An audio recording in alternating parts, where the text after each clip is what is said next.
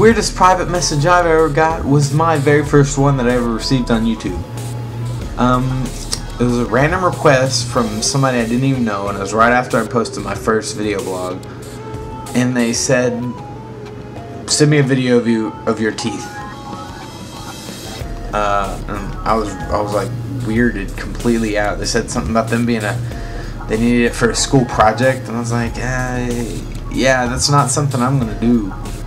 And so, you know, I didn't do it. I mean, like, why would you want the video of someone's teeth for? I mean, maybe I show you my teeth. I mean, video's not even good for that. Hope my breath doesn't stink. Hope you don't smell that if my breath stinks. I'm sure that will be the next step, is smell-o-vision on YouTube. Anyway, yeah, that's probably one of the weirder messages I've ever gotten. There have been some others, but that one, just because it's you know, very first message I ever got, and it hasn't been beaten yet in weirdness. There was another one where a guy said I was a loser and he could beat me at any video game ever.